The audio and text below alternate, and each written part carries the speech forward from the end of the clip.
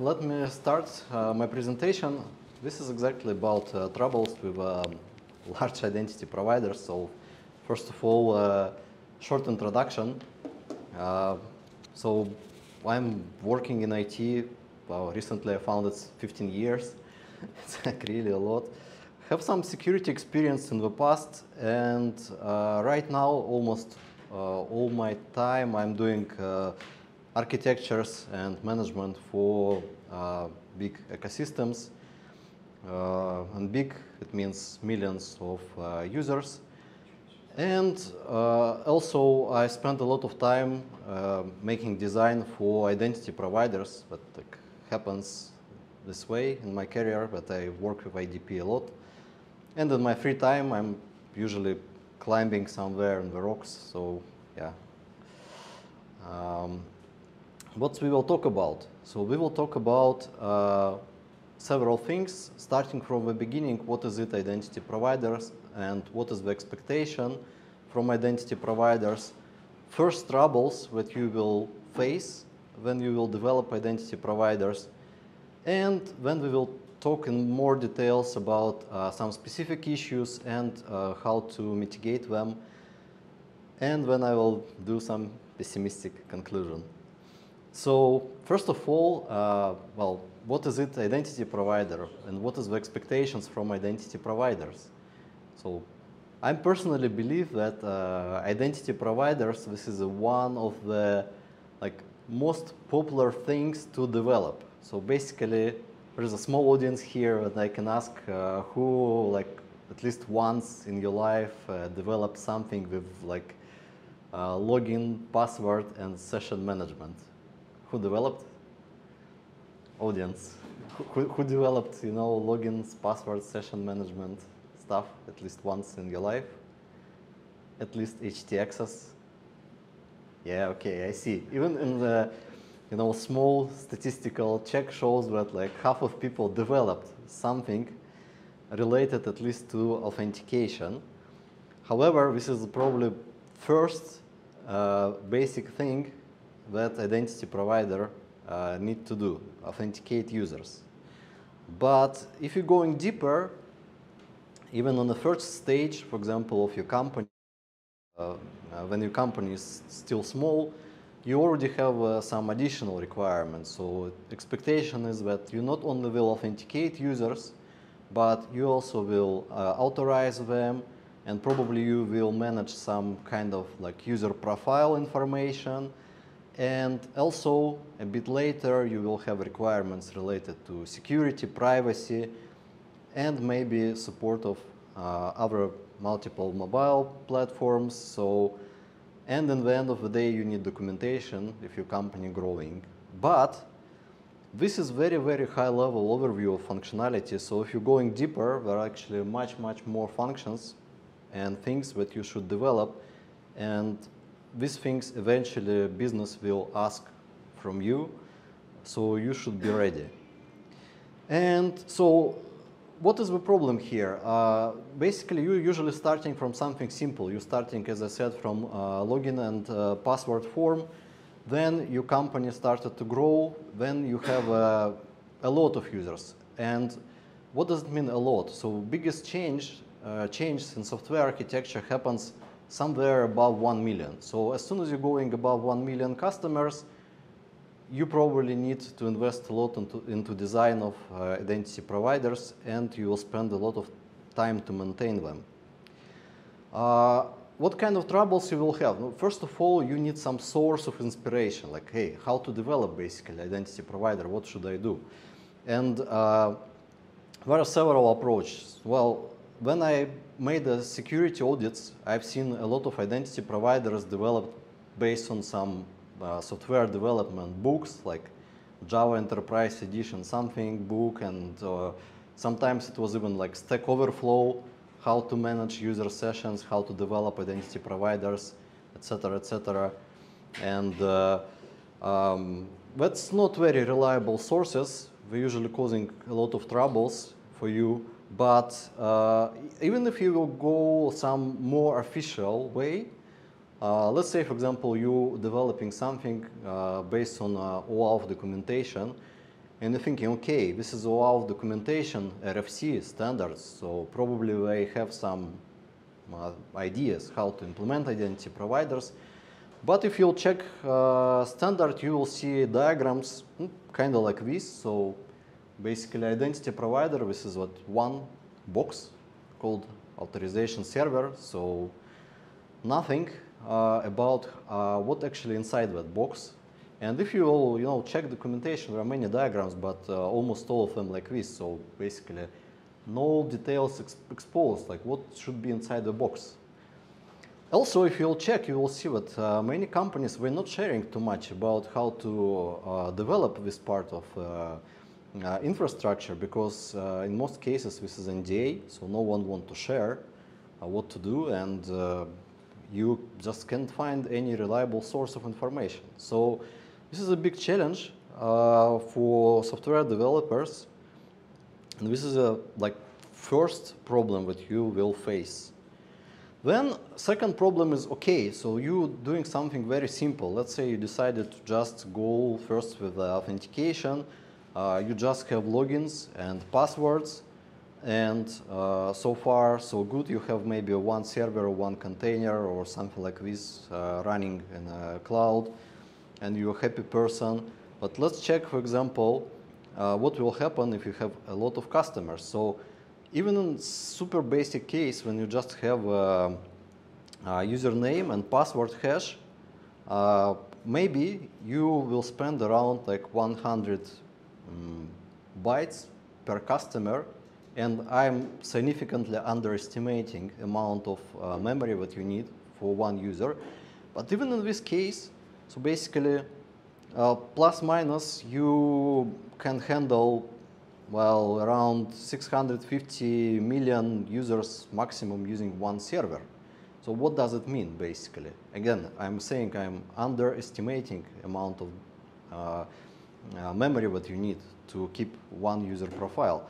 So it means that this abstract box from OAuth documentation, it's actually a distributed system. So you cannot squeeze it into one server or into one container.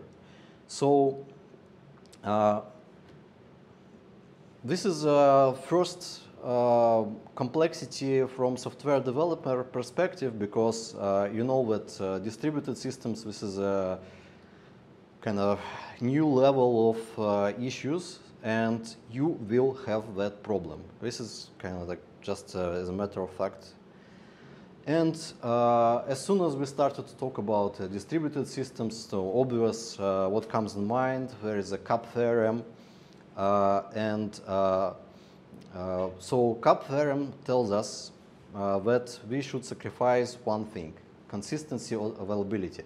Why we can sacrifice partitioning? Because partitioning will happen, as I said, system will be distributed, so you will have several servers in your identity provider.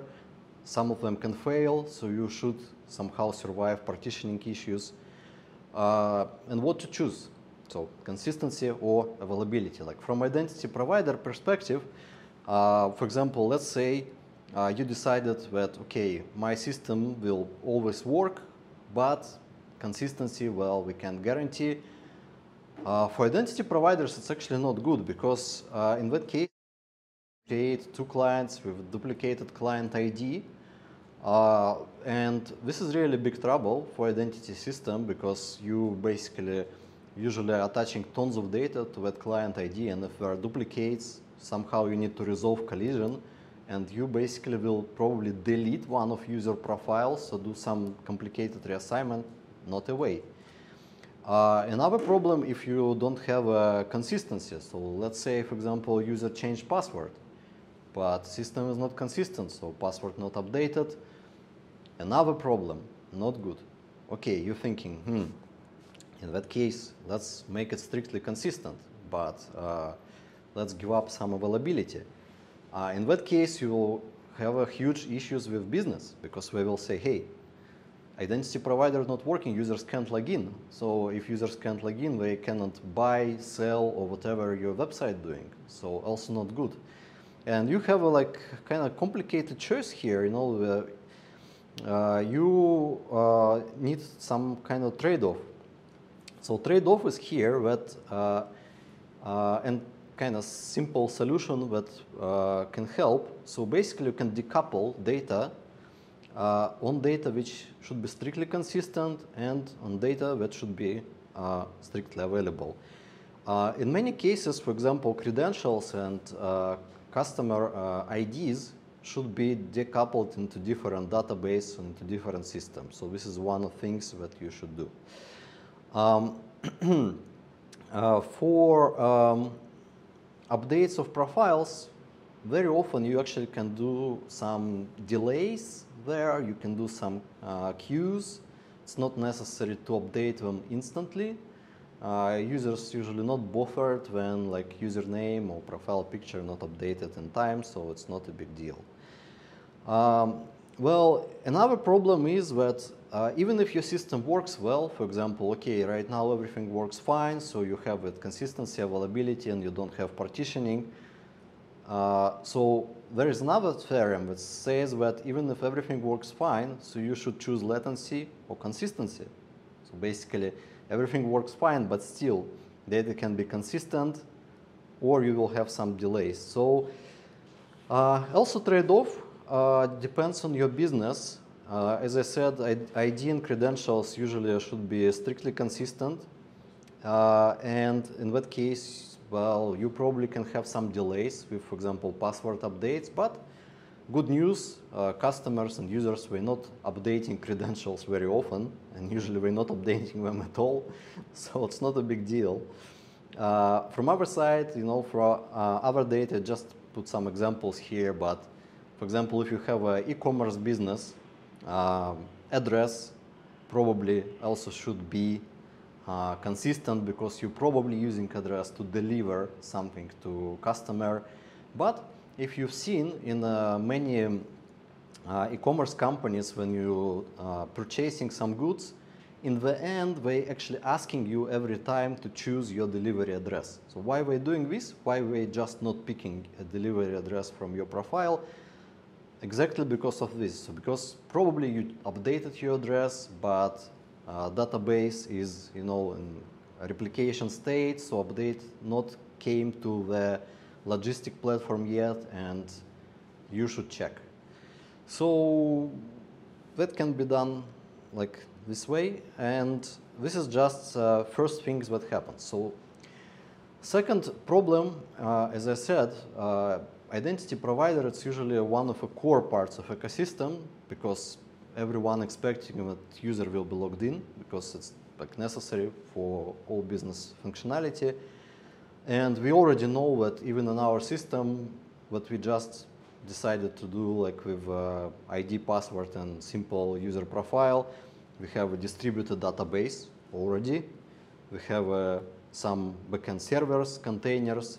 We probably will use CDN for front end.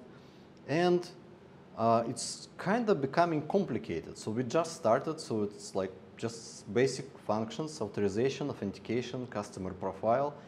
But it started to grow up. So if it's growing, of course, we will have issues and it will be eventually broken. So what happens if identity provider broken? And this I've seen a lot, so you have a huge pressure on your team for business. They will ask you to keep that system working like 24/7 all the time. It's just impossible, we know, but it will happen. So people will complain, they will post in social media everywhere that, hey, your website is not working, what the hell, I can't log in. It's additional pressure from users. So second problem is, as a matter of fact, if users can't log in to your website, we're going to another one. So this is also a huge issue. And as you can imagine, people who are responsible for identity providers, they usually under constant pressure and under high level of stress because they always want to keep that system up. So what you can do to help in this situation, One thing to do is 100% automation of all releases, deployments, rollbacks, because for particular this type of system, for IDP, each release is a stress, as I said, and if something broken, it hits hard. So you should automate everything 100%. So no manual operations should be involved.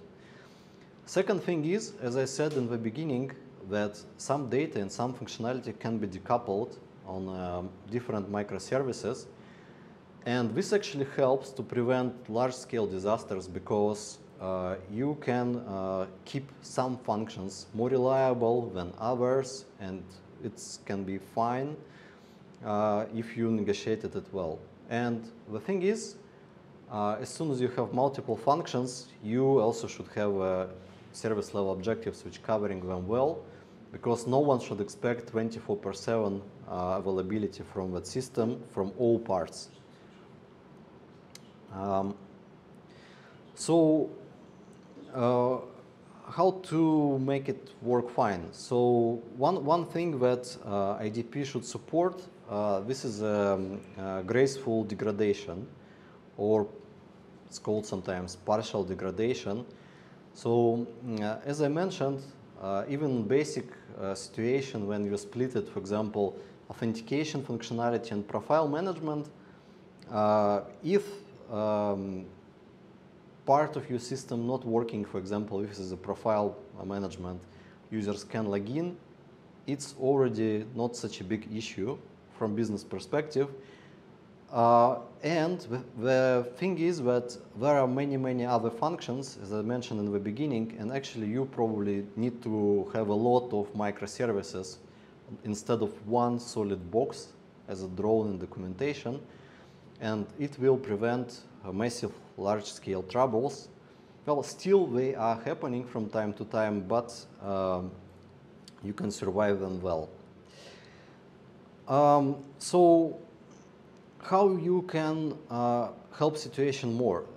You can cluster user profiles. So again, because in official RFC there is no too much technical details. Of course, we're not telling you that all customers that you have in your identity provider can be somehow clustered into different groups, but it's one of the possibilities. How it actually helps, for example, geolocation clustering helps a lot because if you have a big identity provider, big company, you have hundreds of millions of customers. Obviously, for many customers, there is one preferred region where they're living, where they're working, and from which region they're accessing your website. In that case, in that particular region, of course, availability and consistency for data can be higher than in other regions where you can just have a backup. So it kind of makes sense, for example, to separate users based on the location. Another possibility, for example, in cloud providers, they're often separating users based on the tiers, or how much we basically paid for support. There's primary customers who has a high availability, or not primary customers who has a low availability. And this is just one of the things that you can do to keep everything working on acceptable level. And maybe most natural thing, this is basically supported in almost all databases, where some memory caches which are filled during operations, reads, writes, etc. So normally if you have some active users, they will have profiles cached, so it should happen in a natural way. If it's not happens natural way, you should just implement it, and it also helps to prevent disasters and make everything works better.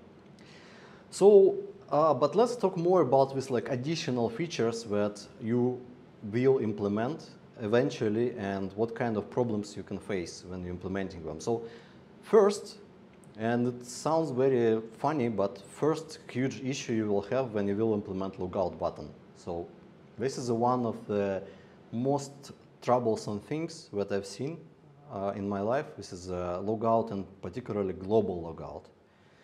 This is very necessary function from a security perspective. So basically, if you have a fraud attack, you need to log out user, and usually you need to log out from all devices together, terminate all sessions.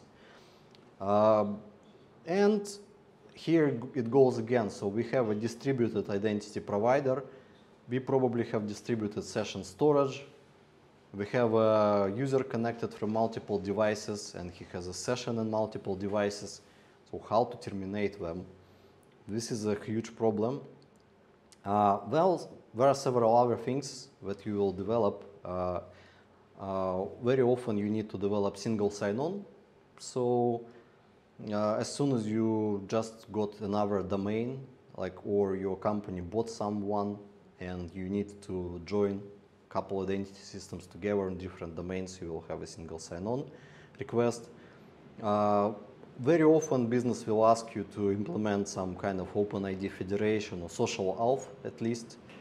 And mobile device support, of course, passwordless authentication and fraud prevention systems. So with logout, as I said, first problem is that sessions are distributed across multiple nodes and across multiple devices, so how to revoke them. Simple approach, you can say, oh, okay, let's just remember that this user is logged out. Like, just remember user ID, for example, or session ID. What does it mean? Like, if you have some long session expiration time, for example, you have expiration time like 6 months, you should remember that this session was revoked. And you can assume kind of worst case scenario here that you logged out user, remembered that session is revoked. Okay, nice. User logs in again. When he logs out again, logs in again, logs out again. So for 6 months, you should keep all the session identifiers which have been kind of like logged out. And how many can be? How many users can be logged out? A lot. So this is a big issue, actually. There are some problem also with implementation. As I mentioned before, there are always RFC and standards. And for example, particularly OpenID standard defines 4 different types of logouts. So if you want to implement logout, you can enjoy, read documentation, but even from development perspective, there are many, many different types of logouts and complexities how to just make them work. So second problem, as I said, as soon as you have 2 main domains or 2 websites, you want to have a single sign-on. Well, always business want to have a smooth transition. They don't want to ask login and password all the time, so okay. You're trying to implement single sign-on. As usual, you're trying to find how to do this. And you will find nothing, because again, no one shares how it's implemented particularly. There are standards, OpenID Connect and SAML 2.0, who defining some flows for single sign-on. But if you will read these particular parts of standards, they are super complicated and huge. Well, but at least it's a way how to do this. If you try to use third-party cookies, it's especially for legacy stuff, you will have a lot of problems, because right now the browsers, they're just banning these third-party cookies, and well, these types of SSO will stop to work eventually. And funny thing is, in Wikipedia, there is like a list of single sign-on implementations, and this list is very short. And most of these implementations, of course, this is private companies who are selling them. This is basically their IDP business. Second thing is social auth and OpenID federation. Like very often business says, oh, we want to have a very fast user registration. Could you make a login with Facebook feature? Kind of obvious thing to do. Okay, you started to implement this thing, then what kind of problems you will have? So first problem, there are actually a lot of social auth providers, so which one to implement? So second problem, as soon as you implemented this feature, you have a strict dependency on social auth provider.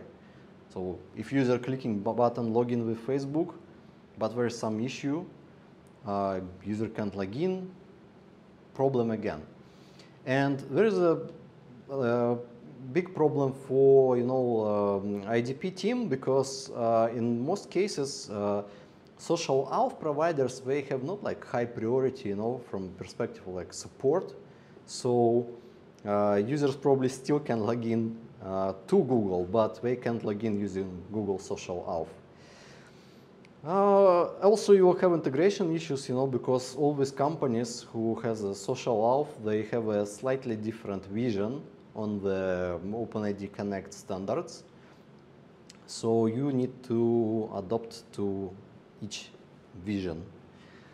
Another problem is mobile applications. So again, obvious thing, you may be started as a web, but eventually you will have mobile apps connecting to your website. And again, if you have millions of customers, it's certain that you will have mobile applications, at least for two major platforms, Google, Android, and Apple iOS. So what kind of issues you have? No, first of all, again, basic stuff. You have two platforms, so you will develop two pieces of code, obviously. Plus, Android has a huge change in like recent versions, and it's super fragmented platform. So you have a lot of updates which happened, and you need to update your SDK, your code all the time. Another problem from security perspective, if you develop some ID SDK, you should take care about rooted devices or hacked devices, because there is a multiple kind of like issues related to this, because if device is rooted very often, you can trust it. You also can lose user credentials very easily, but how to detect this? Routing techniques changing. It's also constant updates for ID SDK team. And there is another problem. So let's say you found some critical flaw in your identity provider, or there is some security issue which you need to fix. How to update basically the code. So let's say you have a big company, many businesses, many mobile applications. Each application has ID SDK inside. And how to make users to update all these applications in one time. So that's a big challenge for ID team. Well, another thing, what's right now popular, or kind of can say on hype, this is passwordless authentication. So you probably heard about FIDO, Fast Identity Online.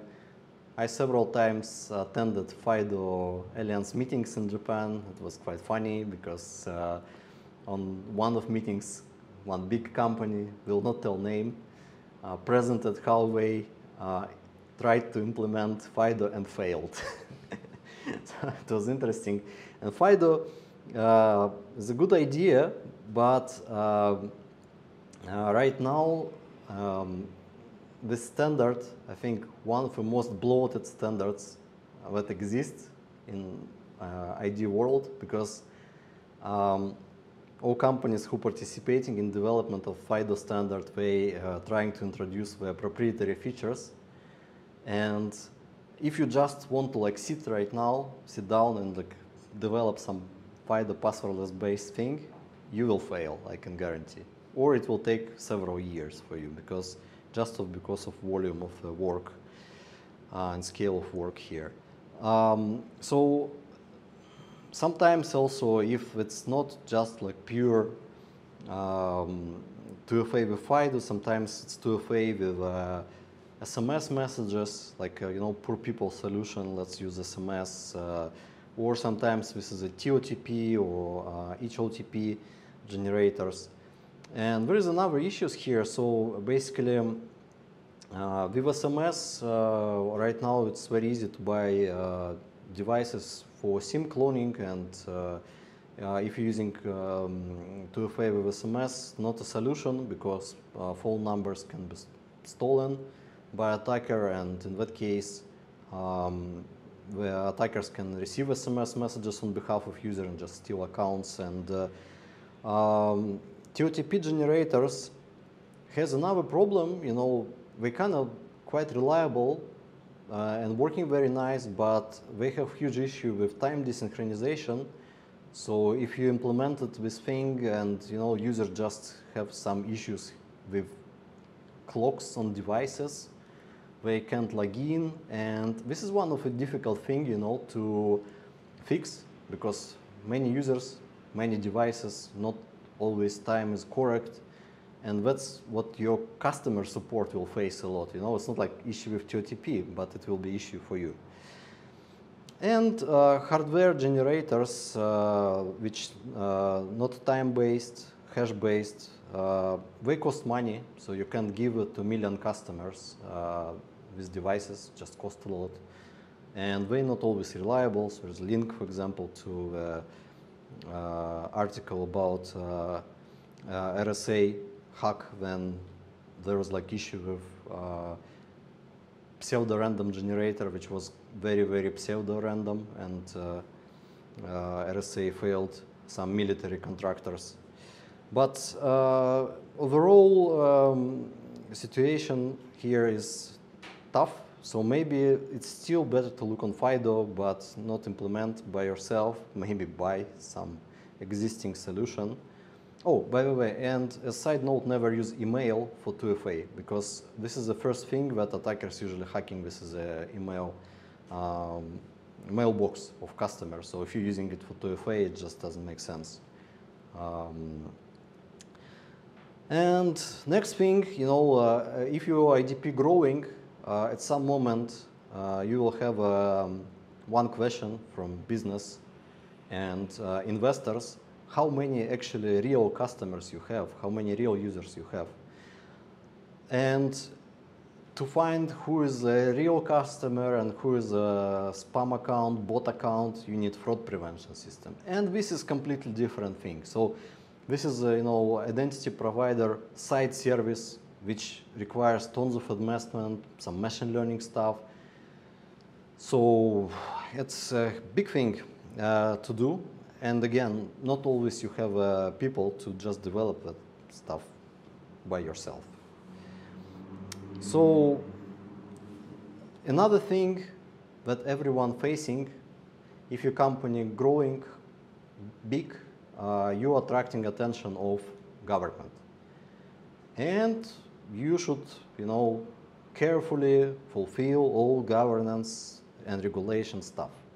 And when we're speaking about big companies with millions of customers, we're usually global. So you have not only one regulation, you will have regulations from all the sides, from all countries where you're working.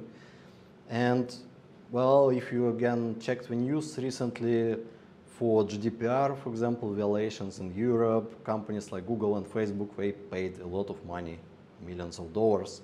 So just can kill business in some cases. If you want to implement protection measures, what kind of headache you will have?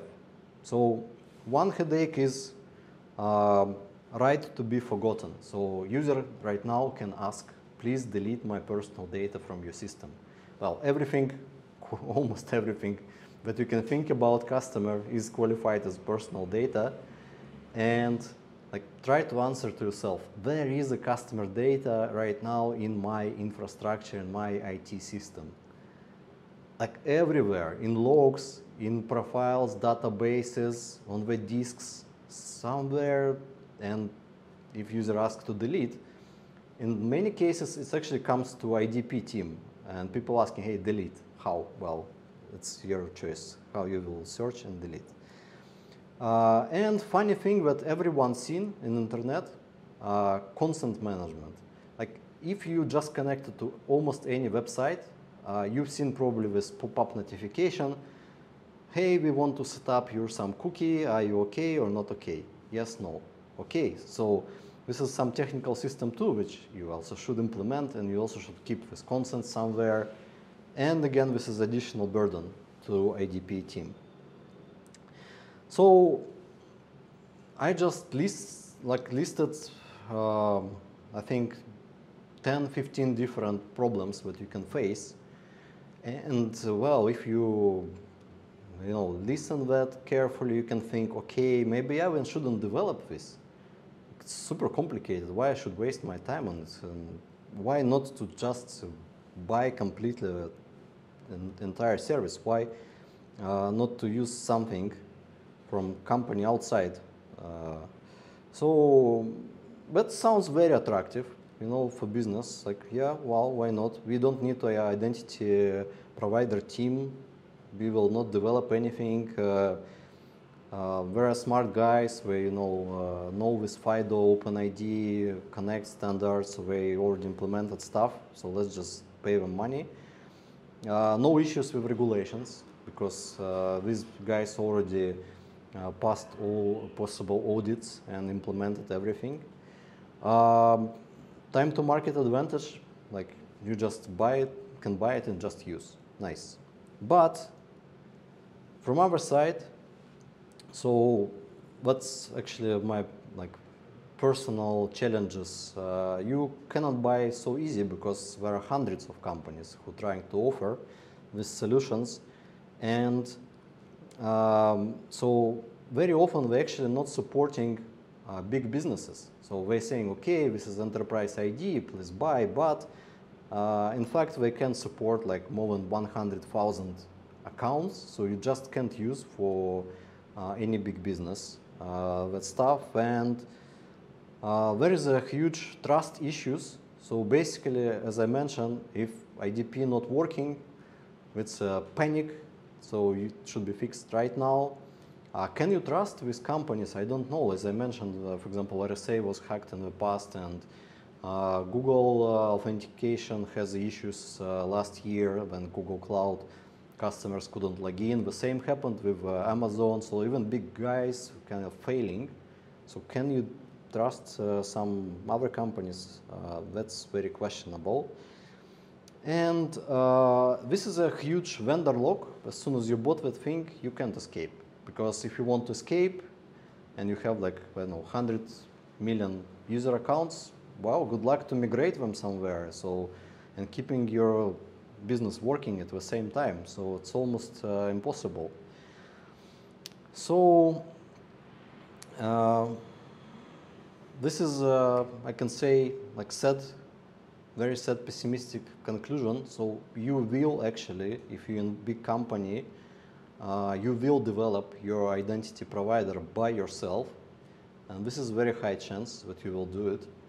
And you will develop all these supporting services. So this is one of the probably most complicated software products that you will have. So, well, if you have questions or if you have some ideas, or maybe want to correct me, so yeah, that's the time. I'm ready. Oh, I can.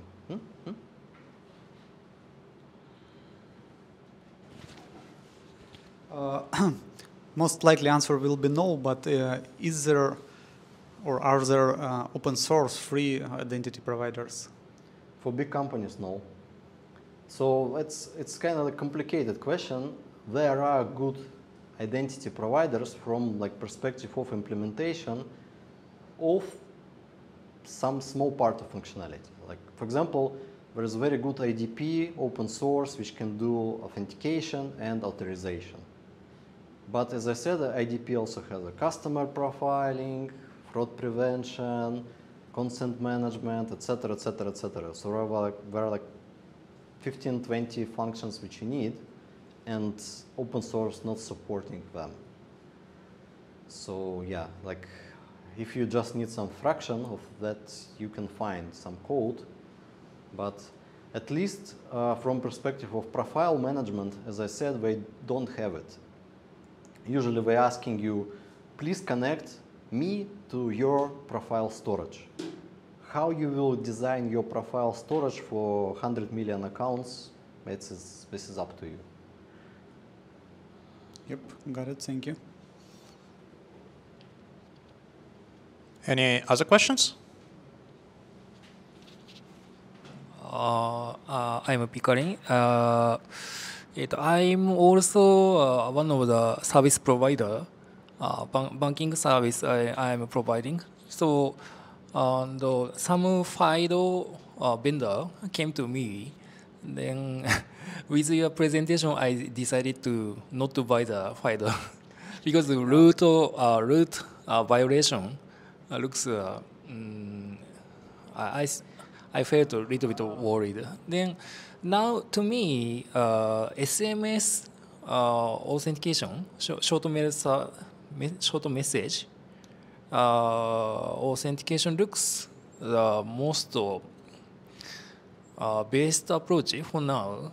How do you think?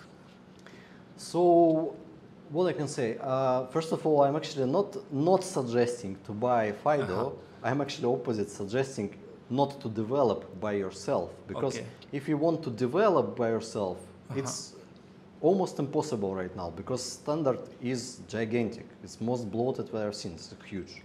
But for 2FA, if you want to implement second factor authentication, best approach, I think, this is TOTP, time-based one-time passwords. No, simply speaking, Google Authenticator, but this is just one of implementations. This is probably easiest thing, because everyone can install it to smartphone. This is reliable, and no any chance that someone can steal SMS. But SMS very easy to steal actually. So TOTP is much easier. You just can open application, whereas the six-digit code, type in, done. So it's from user perspective very convenient. FIDO is convenient if you, for example, have an iPhone or you have a device with a fingerprint reader, where you can just like go to website using fingerprints. That's very nice. But for FIDO you need to buy some library, because again, if you want to implement by yourself, difficult. I'm not suggesting. Actually, on your presentation, you mentioned like a fake SIM, SIM, fake SIM. Yeah, SIM cloning attack. Yeah, but actually, we don't see the fake SIM. Is there any news like we have a fake SIM on somewhere? Well, if you can see it, it doesn't mean that it's not happening. And the thing is that equipment to do SIM cloning is quite cheap. Cheap, it means it's around like 1,000 up $10,000. So it depends on setup, but basically for 10,000 you can create mobile like cell station, which will just interrupt like all cell traffic in quite big area, and this attacks happens. I don't know which one is more popular. I know that for example, some Telegram accounts have been stolen using SIM cloning tactics in some countries. Will not mention which countries, but this attack is possible. So it's like it just requires some investment, you know. But if it's like a criminal organization, they can invest, you know. This is like it's not a massive investment, because criminals right now they can pay hundreds of thousands of dollars for exploit, for example, for iOS or Android. SIM cloning is cheaper, so for example, governments can use it, and criminals can use it. So yeah, and plus actually time-based one-time passwords, they cost nothing for you, but SIM cloning and SMS messages, it's money. So basically, you will pay for each SMS message. I don't know. It's like from business perspective, I think TOTP is the best solution, more convenient for users. Yeah. And for company too. Thank you. Yep. Okay. Any more questions? Yeah, I don't know. I can see these people online asking, or is like anyone watching? Well, there's no questions in the live chat at the moment, but if anyone watching online, you can ask in the live chat. Yeah, I can answer in chat. Okay, and we give you two minutes. Any questions?